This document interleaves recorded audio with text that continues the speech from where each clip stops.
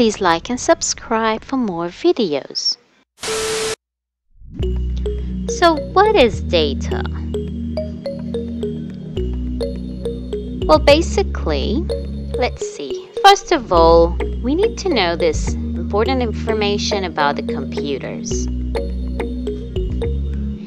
A computer is simply a machine that processes data. And since this is a computer channel, then you have to know and make sure you know what a data is and what a computer does with it. Suppose someone walks to you and give you a piece of paper with a number written on it, just like this.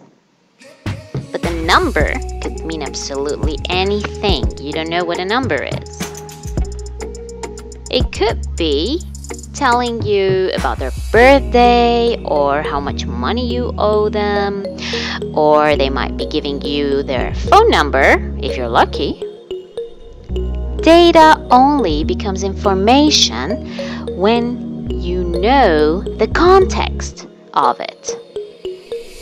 It means information is data and meaning. You should know that computers are dummy machines. They don't understand the data they're processing. And if you get a computer to process data that is incorrect, the results will be meaningless. This is called garbage in, garbage out.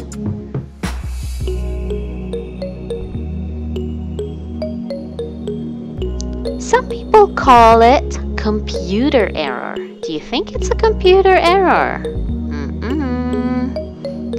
Well, they are wrong.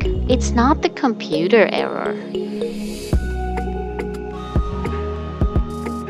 It's human error, since human is setting the rules to do it.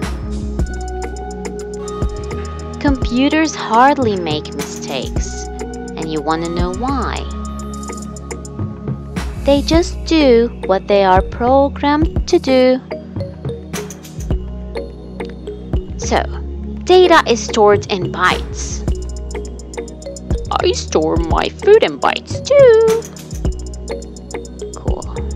Let's do some math. Let's talk about the bits and bytes. Well, first, bit is an individual number which is 1 or 0. It's called a bit and it's short for binary digit. A byte is 8 bits. 1 kilobyte, which is 1K, is 1,000 byte.